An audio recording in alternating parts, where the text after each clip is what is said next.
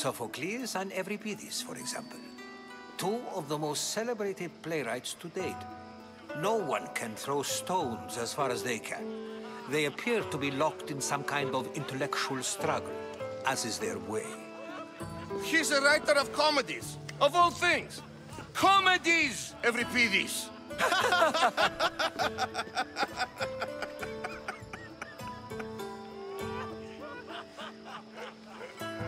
It looks more like a lover's quarrel to me. Hermippos has also written his fair share of comedies. You should drink more. Lately, his attitudes have garnered him more notice than his works. However, the fellow beside him, Protagoras, is a sophist worthy of as much praise as the great Socrates himself.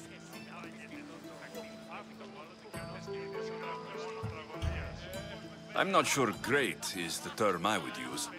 Oh, don't let Socrates get under your skin. At least he wore shoes for the occasion. And the poor thing gesticulating like an ape is Thrasymachos. If you listen closely, you'll notice he and Socrates are actually arguing the same points. But the wind from his wild gestures deafens him to critique. That isn't at all what I mean. Where is Pericles? Oh, he never attends his own parties. Which reminds me, there's something I need to get his help with. Vile Socrates! Always appearing where I least expect him. Warrior, protect me from his amorous gaze. Oh, Alcibiades, this is not a time for jealousy, but for love.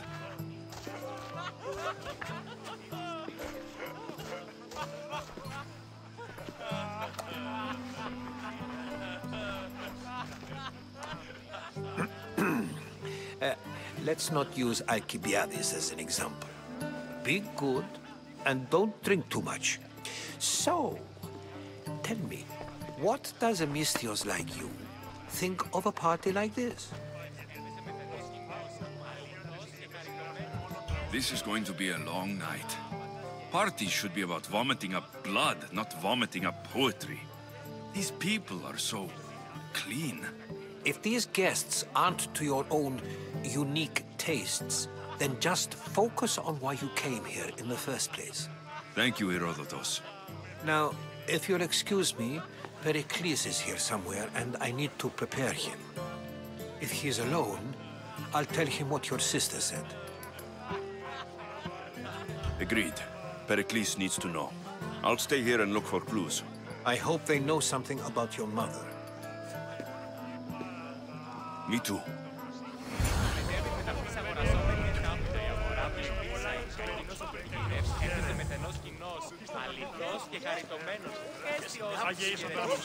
Yes, you come and talk to this infuriating nerd. I've had my fill. Perhaps later. First, explain to me your point again. A new face in Pericles' abode! Ha! That in itself is a remarkable thing. You must have seen me doing my impression of Cleon. I call it the Orange Ape. Tell me, what does it think? I am called many things. It isn't one of them. What do you call yourself then? Creature of many names? Alexios. I wouldn't peg you as an Alexios. But never mind. I'm Aristophanes, and this man is Euripides.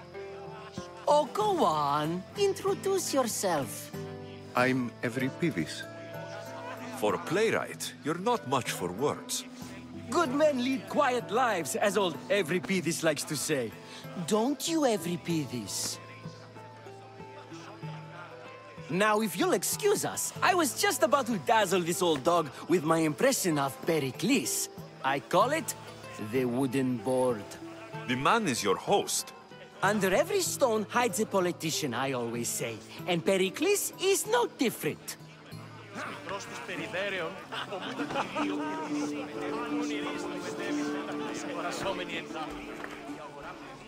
I suppose you've come in here to mock me for my fight with Euripides. Spare me. I'm only looking for clues to help me find the Spartan woman. A Spartan woman in Athens. Sounds intriguing. Though, if you expect me to notice someone other than myself, you expect too much. You could talk to Euripides. He's the second most worldly man here. That pediculous, xanthodontus exothalmic Morosov. But he doesn't talk without a drink. I have no idea what that meant. No, you don't. So, we get him drunk, and he talks. He sounds more Argive than Athenian. Impressive, foreigner. Euripides is from Argos. All right, if nothing else, this party could use the help. You'll need to pick the right wine for this task. The kitchen should have what you need. Let me know when Euripides is done in, and I'll slip away unseen. I'll get the wine. Wonderful. Now, if you want some friendly advice, Aristophanes cannot stand sweet wine. I've seen what it can do to him. Absolutely, horrifyingly delightful. It wouldn't be a party without someone losing their stomach. I'll let you know if your plan worked. Save for that arrogant playwright. I don't see many distinguished guests in here. Can I help you with something? I'm here for your sweet wine. Yes, take it. But get out of my kitchen. I'm very busy, you know.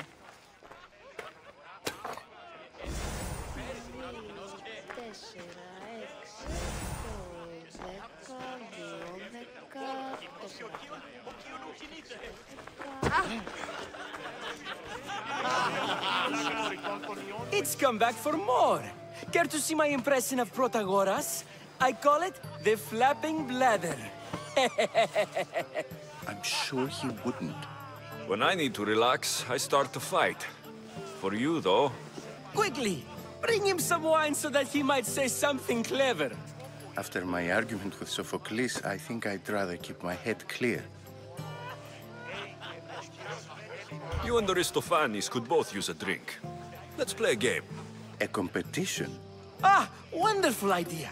Euripides seems quiet, but he never turns down a challenge. Well, if you brought us some wine, I wouldn't be opposed to showing this young one how we Argives drink. Let's conjure Dionysos, shall we?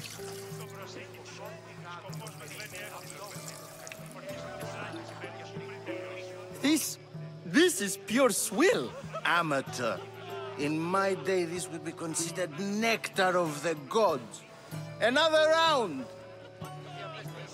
Ready for more?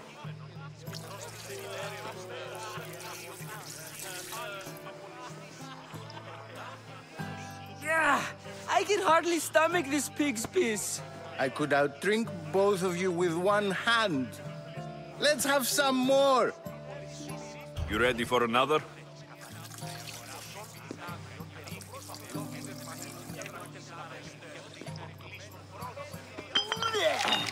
This wine is terrible. I like you. Who brought you here? I brought myself. I'm on the trail of a woman who fled Sparta a long time ago. Fled? Why? She lost 2 children. She had no choice. She fled to heal a broken heart. Euripides, write her into a play. I've heard Spartan mothers go to a sanctuary in Argolis to beg Asclepios for his divine pity. I should know, it's my home. After what she went through, I'm not sure she would trust priests. Oh, then she sought my friend, Hippocrates. He's a physician, best of the best. He still keeps his office in Argos. If she went to him for help, there's no doubt he'd have given it. I love getting drunk and singing. Come back if you want to sing with me. I'll think about it. Hippocrates in Argos. Here I come.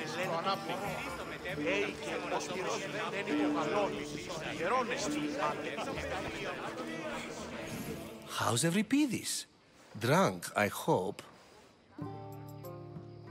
You can stop hiding in here. Euripides won't notice you coming out.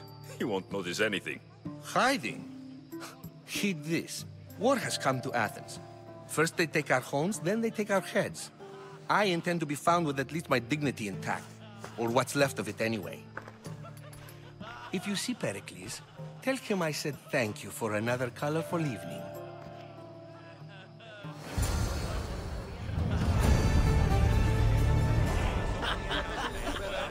Ah, if it isn't the one who agrees that knowledge is most important. I think we agreed our use of that knowledge couldn't be more different. Ah, you remember. Perhaps our conversation can continue. You really intend to use this young destruction to avoid the point being argued? If you've been arguing this long and you haven't agreed yet, just give up. We're discussing the nature of rules. Where better to do so than here? I'll ask you the same question I asked Thrasymachos. Would you agree that the act of ruling is an art? It is an art, as all worthy undertakings are. That is not up for argument. Yet, medicine is for the betterment of the patient and not the physician. Carpentry improves the building, not the builder. Then, is the art of ruling not for the betterment of the ruled rather than the ruler? Don't be absurd! I've seen enough of the world to know that there are no just rulers.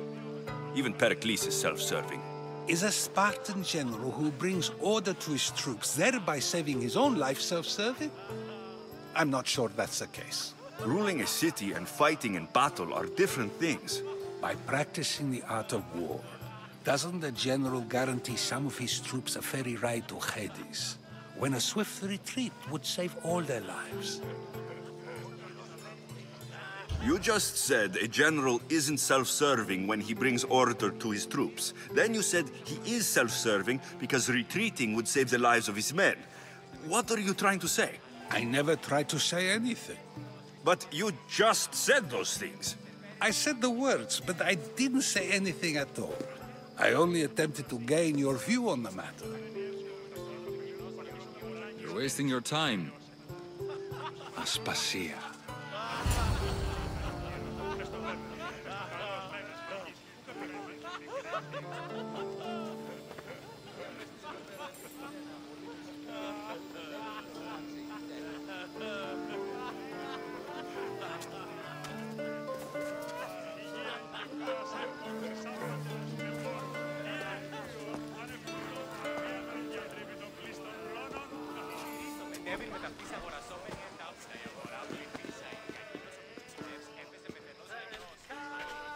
I couldn't help but notice your talent for debate.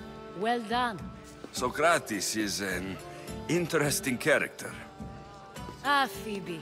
Pericles has retired to the balcony already, has he? His ability to sneak off and sulk is second to none. I can go get him, and Alexios can help. Everyone listens when he talks. That'll be fine. Run along. Alexios will be right behind you. Now, allow me to introduce myself. My name is Aspasia. I had to go to great lengths to cover up your work in Megaris. I did what I had to, and I do it again. I make no apologies. We do what we must to survive, and there's no shame in that. It's how you got here, how I got here. The clothes, they fit you well, I trust. I'd be more comfortable in these clothes if I had a blade in my hand. You never really get used to them. It seems we have the attention of the entire room without a single eye being fixed on us. If you'd like to talk, do it now, and do it discreetly. I've been searching for a woman named Mirini, my mother. I think she may be in danger, and my search brought me here. What clues do you have to her whereabouts? A physician named Hippocrates may have seen her in Argos. He's a good man. If you find a woman named Agathi there, do let her know Aspasia sends her regards. What else? Alcibiades gave me the name of a woman in Corinth. I'm sure he did.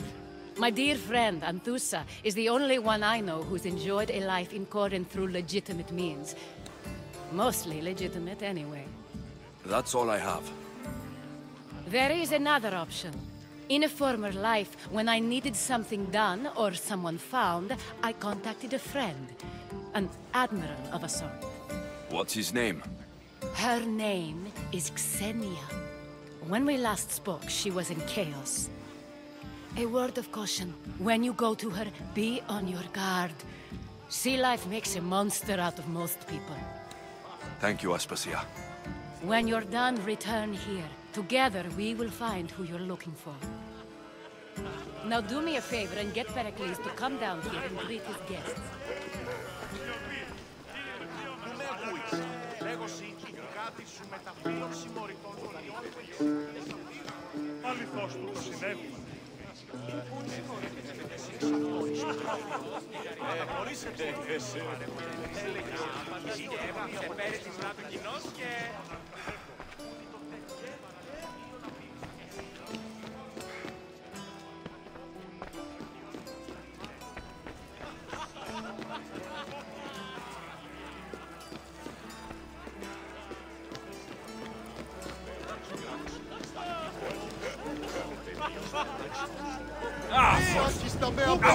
Out! Gods! Burns! No! Scott!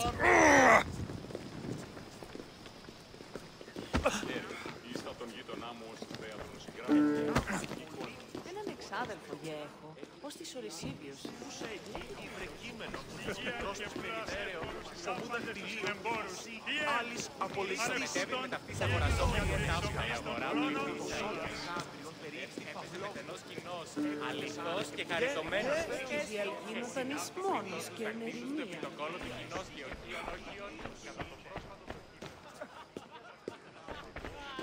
Εώρακας με, ως ουδέποτε εώρακα σάρκα γέμα.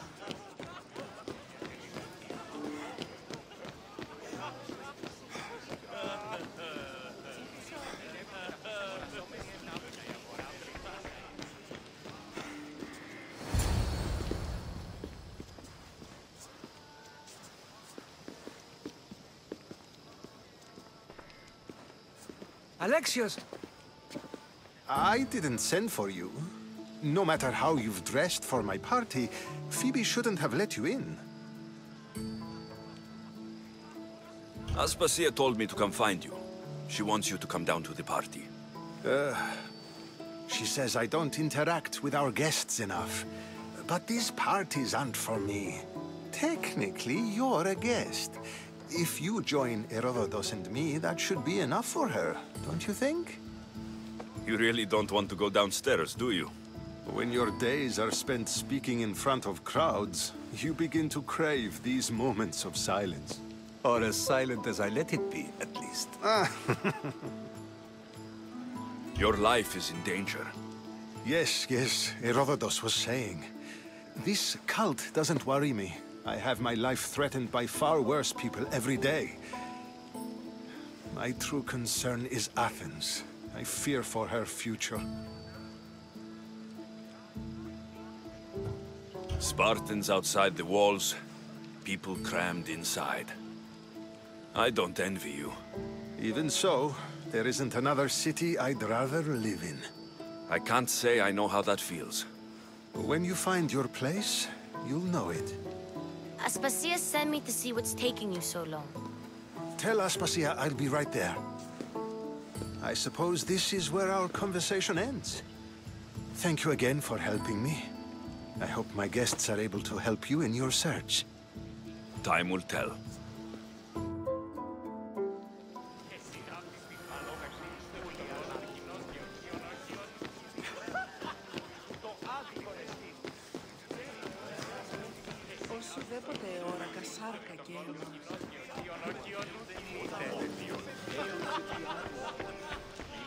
You look tired.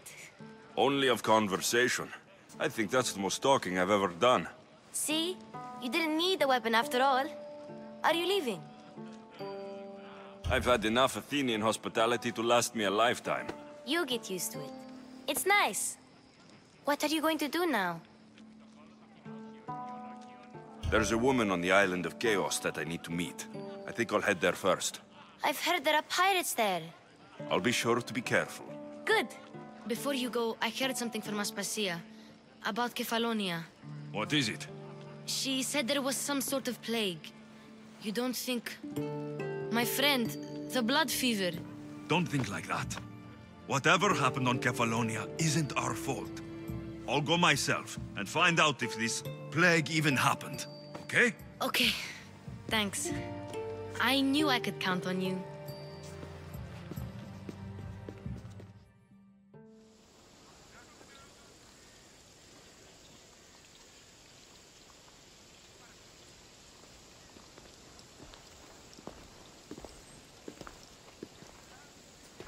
Not going to beg to come along this time?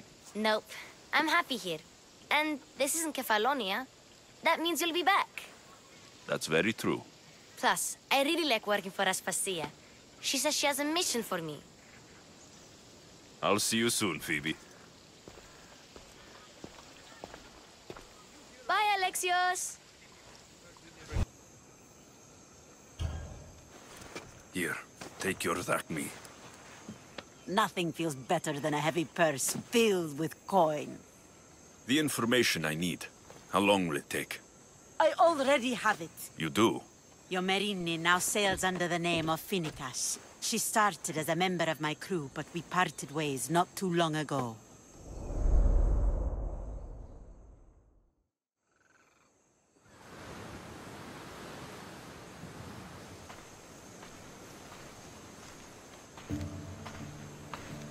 I'm leaving soon. Chaos is your home. But this isn't my true calling. My purpose. You might never find what you're looking for, Finikas. I can't stop until I do. You are a great pirate. And you are an even greater friend. Don't forget me.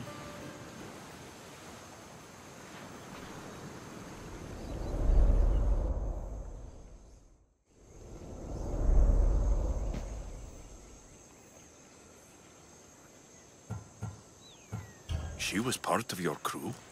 For a time. Why did she leave? Much too interested in the politics of war. Waste of a good pirate, if you ask me. I haven't heard from her since she left. Do you know where she is now? She sailed southeast with her crew in search of a greater calling. Thank you. Home isn't a place. It's the people you're with.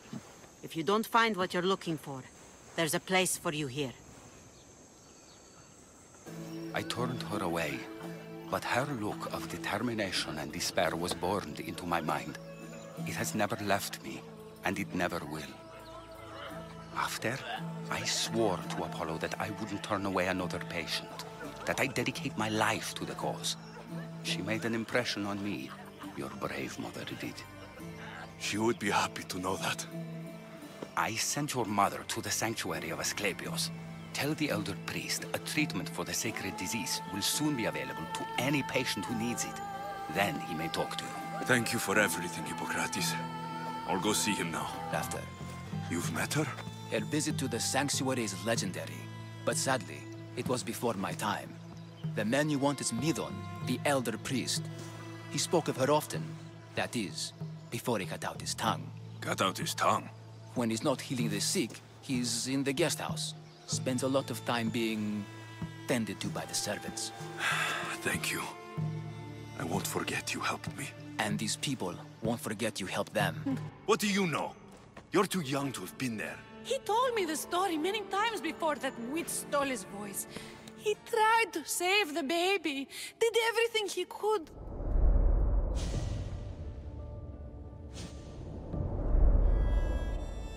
I don't believe you. Dead. How can my baby be dead?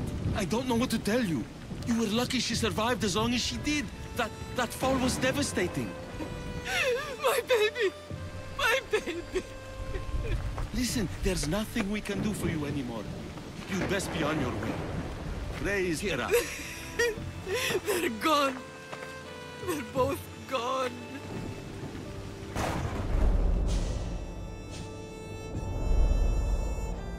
He wept for that Spartan woman so far from home. Her baby barely recognizable, hardly breathing. Tell me, please. I need to know. Not even Apollo could save the child.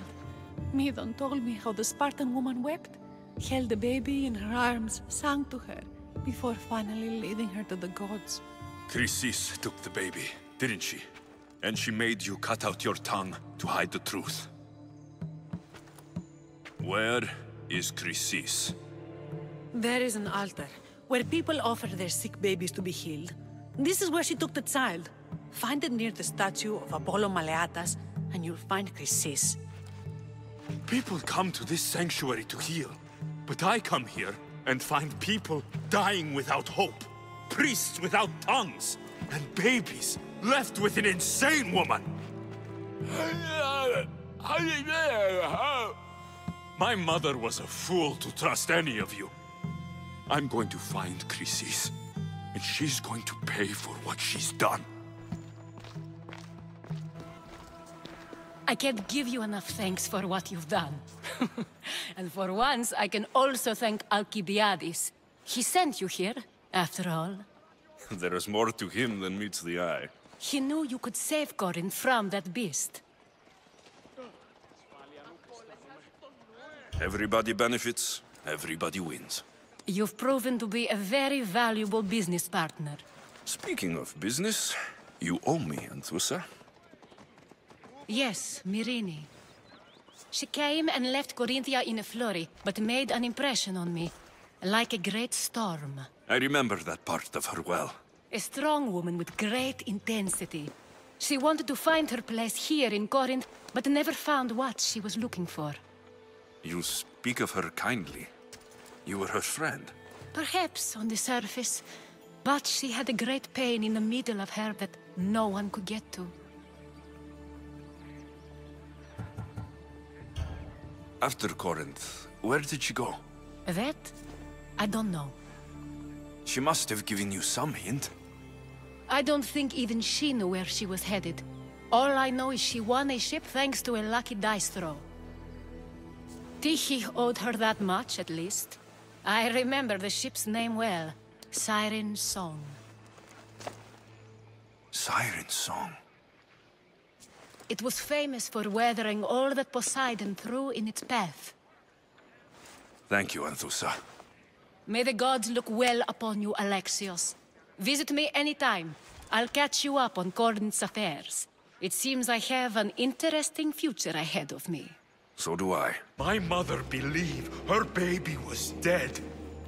But she was.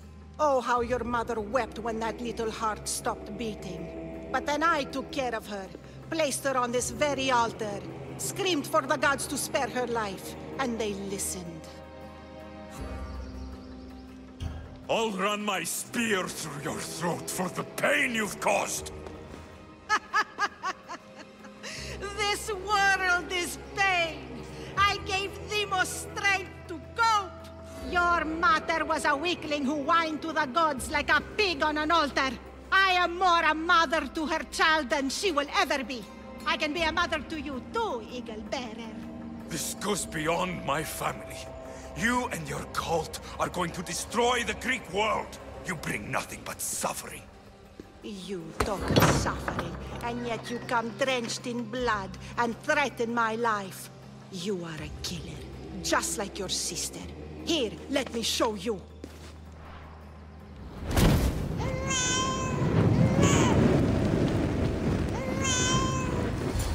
My child! This baby is yours? He was dying. Chrysis had me bring a gift to Ira so that he might be protected. Chrysis lit the temple on fire, with the boy and me inside. Chrysis is a servant of Ira. She does what needs to be done. What needs to be done? She left your baby to burn alive. And you saved him. Gods bless you, Eagle Bearer. Sleep now, sweet child. Mater is here.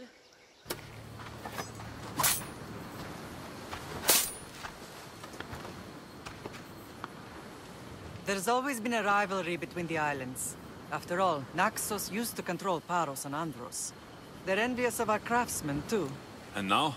They think they deserve expansion. Their oligarch demands their wings spread wide. But we'll clip their wings before that happens. They don't know who they're up against. You remind me of Nikolaos. You fight just like him. Ruthless and cunning. He would be proud. The real world taught me better. When someone wants your head, you have to learn to save your neck. I know exactly what you mean. What happened to you in Argolis after that night? I found your sister and rushed to a young doctor's apprentice, Hippocrates. I thought I'd lost you. I wasn't ready to lose you both. I spoke with him recently. That night still haunts him. I was heartbroken when the healers in Asclepios told me Kassandra was dead. The two of you were my whole world. But she did live. They lied to you. They must have realized she was special and handed her over to the cult. We'll save her from the cult, Mater. We'll get her back. The cult is insidious. Once they have their claws in, they don't let go. I fear she is beyond saving. I found you, didn't I? I know we can save her. Together. I don't understand why the cult targeted our family. There are many reasons, Lamb. What did we ever do to them? Now that we're reunited, it's more a question of what we could do to them. They fear us. Your ancestors have been a thorn in their side for generations. They've decided we need to be eliminated to ensure their plans come to fruition. The cult will pay for all they've done to our family and the Greek world. You are mighty, Lamb, but you cannot defeat that beast with sword and spear alone. I'll use any weapon I can to make them suffer as we have. I know you left Sparta, but how did you end up on this island? I couldn't stand by Nikolaos after what he did. I had to get out of Sparta. So why here? I saw an opportunity to help people, to grow something. I was elected to rule and protect this island from those who would ruin what we've built. You've done some incredible things. Naxos is lucky to have you as its leader. It's not been without its difficulties, but I'm proud of what we've achieved. It's a pity there aren't more leaders like you. Let's continue this discussion somewhere the smell of death doesn't linger. Ride with me.